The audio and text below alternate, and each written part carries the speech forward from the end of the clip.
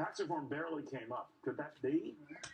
Depends on who you talk to, obviously. There were 52 senators in that room. The read now from Fox News Channel, John Roberts. John, never came up? That can't be. Well, Sarah Huckabee Sanders certainly would seem to disagree with Senator Corker's assessment of whether or not tax reform came up in the meeting. She said here at the briefing today that tax reform was a major topic of conversation. We also heard from Senator McConnell that the opioid epidemic in the United States was a major topic of conversation as well. And we do know that this week, the president plans on declaring a national state of emergency. But what you were saying earlier, Neil, really represents the disconnect here. You've got Senator Flake saying that the president's behavior has been reckless, outrageous, undignified, and then we see the Dow Jones soar to yet another record high.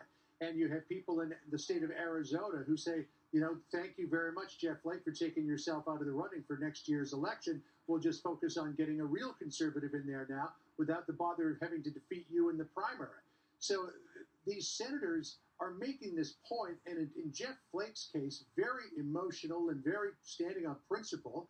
And then people who are with the party, who are fighting these establishment politicians say, good riddance to you. Don't let the door hit you on the way out. And I know that Steve Bannon is fired up, according to people close to him, about the fact that Jeff Flake has taken himself out because they really believe on the Bannon side of the equation, and Bannon has threatened to primary every establishment Republican out there who is not with the president on his agenda. Bannon is saying it's an opportunity for us, Neil, to get some real conservatives who support Donald Trump's agenda in there. So you have these senators who are standing on principle and saying these things about the president, and then on the other side, you've got business looking at the president saying, hey, things are going great as far as we're concerned. So how to reconcile those two things is really difficult. You almost felt for Mitch McConnell on the floor of the Senate today that after Jeff Flake made the comments he did, and then he said all these good things about Jeff Flake, I did John McCain. That is a very, very close and collegial group, as you know, far better than I. And yet they deal with this conundrum of having to support, and I'm sure, an agenda that they obviously do support at the same time. So it kind of puts some of them between a rock and a hard place, doesn't it?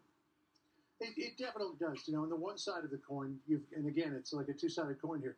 You've got the president pushing tax reform, lowering the corporate tax rate from 35 to 20%, which many people believe, corporations in particular, would be very good for business in the United States, would keep jobs here, would create jobs, might bring companies back in from overseas because they left because of